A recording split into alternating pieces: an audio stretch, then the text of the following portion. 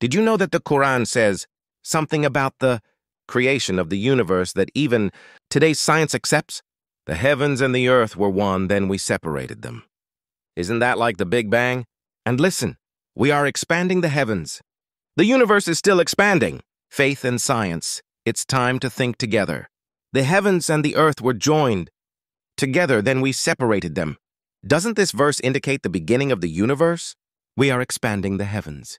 Today's science also says the universe is still expanding. The sun, the moon, the mountains, all in perfect orbits. The Quran doesn't just tell us to believe, it also tells us to think. Look up and think.